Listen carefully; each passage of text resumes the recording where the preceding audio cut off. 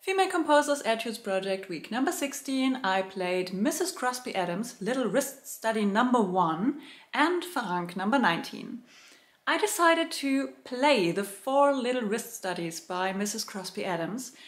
They are easier than the other etudes, but I think they could be very useful and good for me. As you have remarked, my wrists are a little bit stiff and they're not very flexible. And so I just want to try out what happens when I play those 4 small and very cute pieces. It's a lot of fun to play, so let's see what will happen.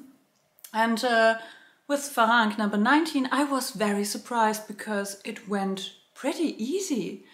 So I actually thought this would be really hard to record, and it wasn't.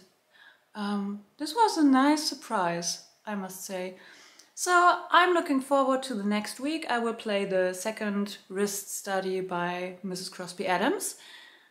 And I think I will play the next Montgeroux etude, and I have a very good feeling about that. I think this will be, yeah, I will come to the next level somehow. So, well, I'll give all I can, and I'll do my very best, and looking forward to week number 17.